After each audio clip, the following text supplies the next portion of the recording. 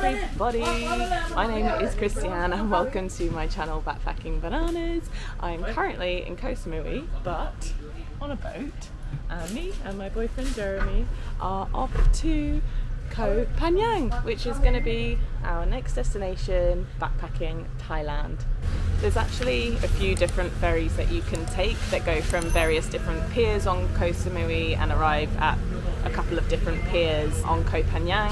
We went for a fast ferry, so we paid a little bit more. This was 350 baht for a 30-minute ferry, which is going to take us from near the big Buddha in Koh Samui, I think near Bang Rak Pier, and it's going to take us to the Thong Sala Pier on the Koh Phangan side. Bye bye Koh Samui! Koh Phangan is an island that is famous for the full moon party. And I'll be honest, when I came to Thailand 9 years ago, I came to Koh Phangan for the reason of going to the full moon party, which is located down on Hardran Beach, and it really is like a massive bucket list thing to do while you're in the country. We timed this trip kind of badly because the full moon party is in 2 weeks time, and I don't think we're going to stay on Koh Phangan for 2 weeks.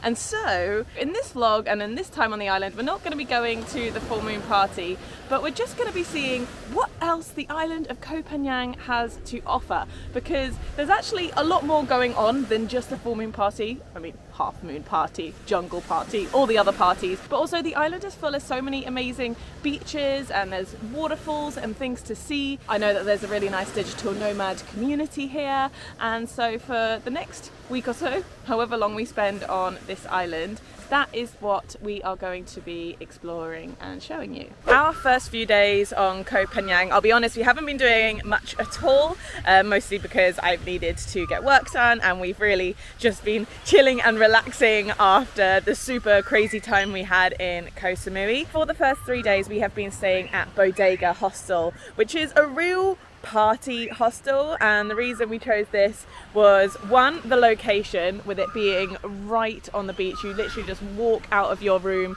straight into the ocean. It's just amazing, but also it's a party hostel. Although we're not really here to have like a crazy wild party, in my opinion party hostels are so good for meeting other people in such an easy way. They're normally the most extroverted people. Yeah, that's why we chose to stay here. You've got these gorgeous hammocks on the beach. This is like a tree house in a humongous tree. I think it's an abandoned tree house though. I don't think anyone actually stays there.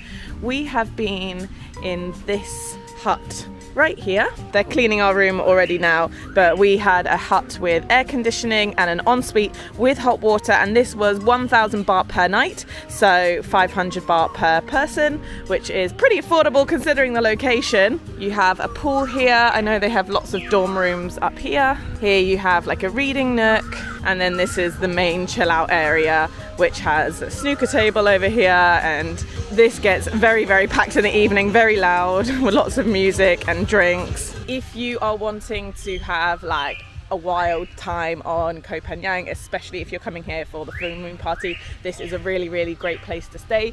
If you are someone who does not like parties, you don't like loud music, and you just want to have a really chill time, this is not where you want to stay. Also, something to note is that the Wi-Fi has not been that good in this hostel. It's not been a big deal because there's so many cafes and things nearby, and this is really well located that you can get good Wi-Fi, but in the hostel itself, the Wi-Fi is pretty shit. We've now moved to the other side of the island, which I've never stayed on this part before. It's like the Had Yao area. There's a beach here called Had Yao. There's actually lots of beaches around, and Jeremy found this hostel called Shiralea, or Shiralea, I don't know how you pronounce it, and it looked really, really nice, so that's where we've chosen to stay. And I'm going to give you a little tour because it's actually super, super beautiful. As you look around here, you can see there's lots of different little bungalows and huts, and these are all the different accommodation types. So we decided to go for the most expensive accommodation option just because it really looked the nicest. It's this row of bungalows just here. They're called the Palm Valley Bungalows, and normally it's 1,000 baht per night for one of these, but I asked if they had any promo codes and they said that they'd give it to me for 900 baht a night, so that's what we are paying. So let's go inside. On our balcony we have a hammock. Jeremy has just done some washing, so he's hanging up his clothes. We've got somewhere to put our shoes. A nice little seating area outside, which if I'm completely honest we haven't actually used yet. And then going inside, double bed there, and this is almost like another bed, but it's kind of much harder, so it's sort of a sofa area. But to be completely honest, we've just been unpacking our bags here and just laying them out so we can see everything that we've got. Possibly my favourite part is the fact that I have an entire workstation here. I can completely spread out. I've been able to plug in all of my things. This is where I've been doing my work. Tea coffee station over here. It didn't actually come with tea and coffee, it just came with the kettle, so we bought our own coffee, but they give you mugs and cups and stuff. We've just been using them. A mini fridge, a wardrobe, and then in here we have an ensuite bathroom. It's not overly exciting, but it has hot water.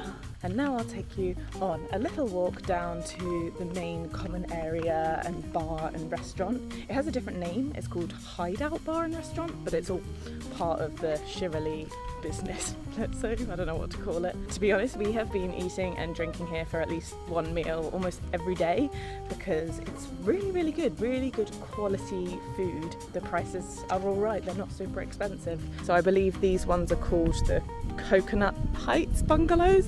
They're a little bit cheaper because I just don't think they're quite as modern as our ones.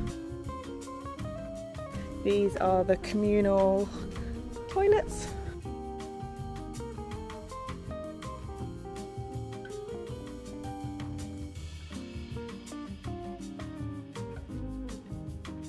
Possibly the coolest thing about this hostel is it has its own entire gym. I'll show you a little bit of footage from the other day when we spent a bit of time in here, but Jeremy's been coming here every day.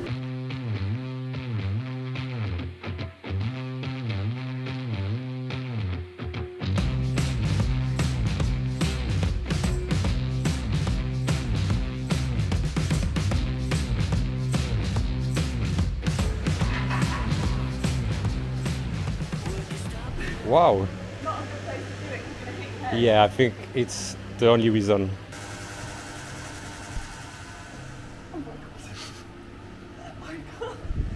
Wow, you improved a lot. Moving back on up, that was the bar and restaurant area. Let's take you over to the pool.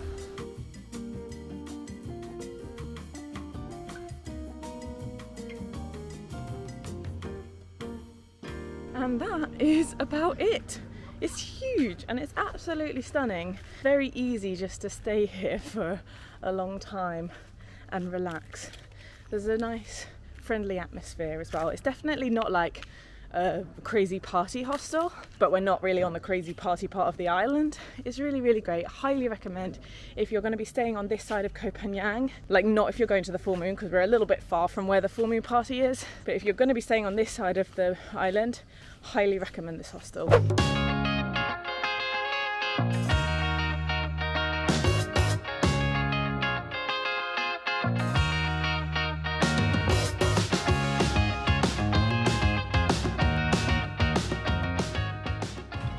We've come to Coco Locos, which is like right in the middle of Had Yao Beach, and it is so lovely here. They have a pool, also a pool table, and you can just hang out. Got ourselves a coconut. I found looking at the menu that the Western food looks really overpriced, but then when you get to the Thai menu, it's actually very affordable and kind of normal prices like everywhere else.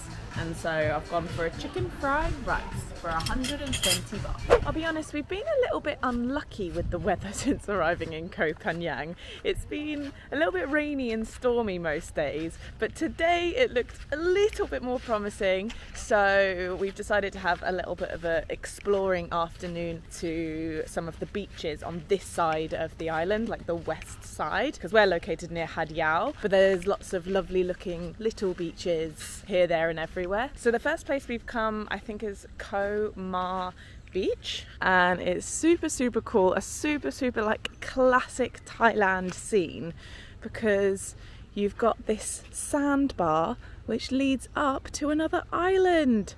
How cool is that? Behind us we have like a restaurant, and there's even a whole like Koh Ma Beach resort where you can stay. Little sand area here, so I guess we'll put our bits down here. and then go for a swim, go up to that sandbar. Ooh, it is a bit cold, isn't it? And here we are. Such a cool place. I freaking love places like this. It feels like nature just did a great job at making something looking extra beautiful.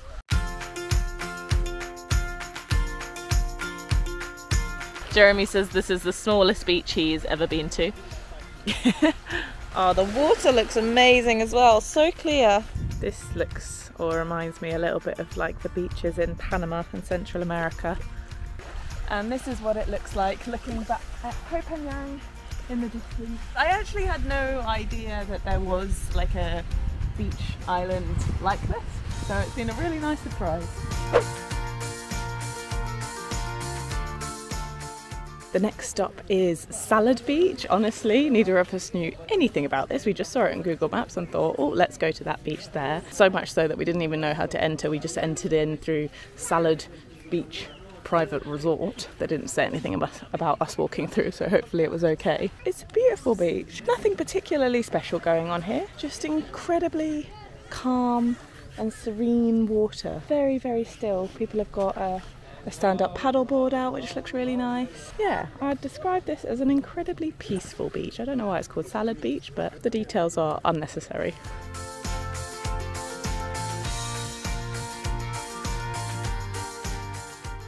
The weather has really been controlling us in Koh Phangan because every day it says it's just going to rain all day, and so we haven't been getting out too much. I mean, it's been good for the work purposes. I've been getting lots done at the bungalow in Shiralea. Today we were like, you know what, it's not actually raining every day. That's just what the weather forecast says. We're in a tropical environment. It could be sunny, it could be raining.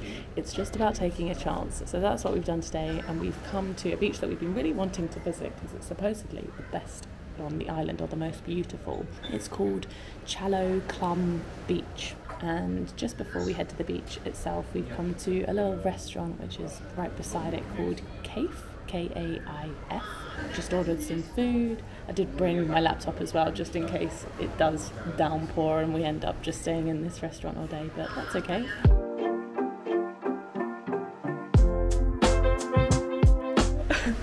Oh my goodness, this is wild. I didn't realise that it came with chips as well, so I ordered a side of chips. And that is an amazing amount of food. What did you go for, Jeremy? Surfshark, much more healthy than your food. Yeah, well, look, I'm not here for judgment. And here is the beautiful Challo Clum Beach.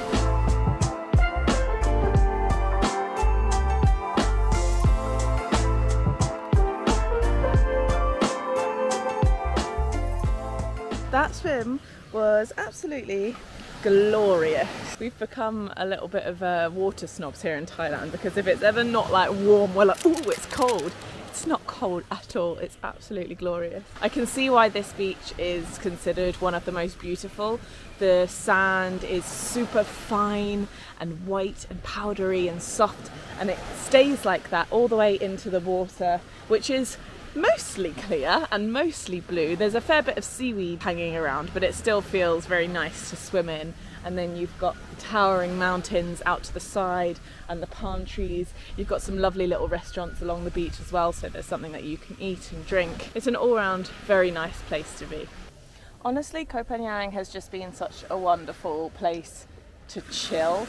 There are so many lovely cafes and restaurants which we have been exploring. The beaches are just stunning and just so chill, and there's no pressure to spend your whole day here, or you know, spend as little or as much time here as you want. And I think we really are getting stuck in the trap of being somewhere which you just feel, you just kind of settle into and then you don't want to leave. Yeah, we've been here for like over a week and a half now, and it looks like the full moon party is coming back around. And we're probably going to be going to it, which is hilarious because it so was not our plan when we arrived on the island.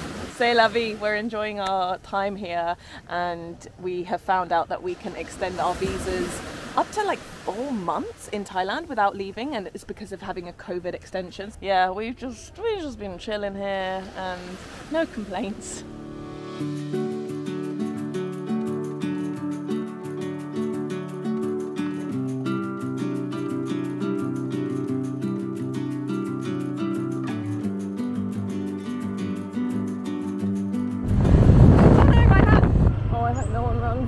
over, it's gonna get so dirty. Oh no, don't run my hat over, don't run it over. Oh, thank God. Alrighty, careful. Okay, got it. Wow, that's not good. We should have known this, but the day before the full moon, we hadn't booked another night at our accommodation and it got fully booked. So this morning we essentially got kicked out. We had to quickly book a new accommodation, and typical, it's just been rain all day. So this is the situation. Yep. So I'm gonna drop my bags at the next accommodation, then I'm gonna go back, pick up Jeremy and his bags, and then hopefully we'll be settled into the new place. Here it is, I made it safely to our next accommodation in the not so optimal driving conditions. We're just staying at this place called Pratchan House. So I'll go check in here, drop my bags, and then go fetch Jeremy.